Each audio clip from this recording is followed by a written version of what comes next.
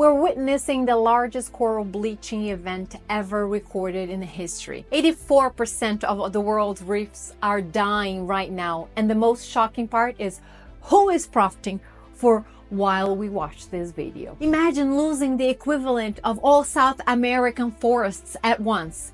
That's exactly what is happening silently underwater. These ecosystems that took thousands of years to form are disappearing in months. In Honduras, a healthy reef with 46% live coral cover in September 2023 had only 5% by February 2024, an unprecedented death. Extreme ocean heat is literally cooking living corals. And while oil giants break profit records, their industrial fishing fleets dragged seabeds like bulldozers, destroying in minutes what nature took centuries to create. This isn't just a distant problem.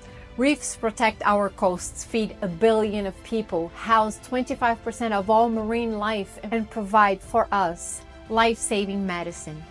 While politicians debate climate goals for 2050, large industrial fishing corporations have already extracted 90% of all predatory fish from the oceans. These are the same multinational companies funding lobbies against marine protected areas. We protect reefs with one hand, while corporations destroy them with the other. The same companies selling certified sustainable fishing are dumping tons of plastic into the oceans and emitting carbon that warms our seas. The choice is clear. Either we confront the power of these industries now, or we lose forever a 500 million year heritage shared to expose this hypocrisy.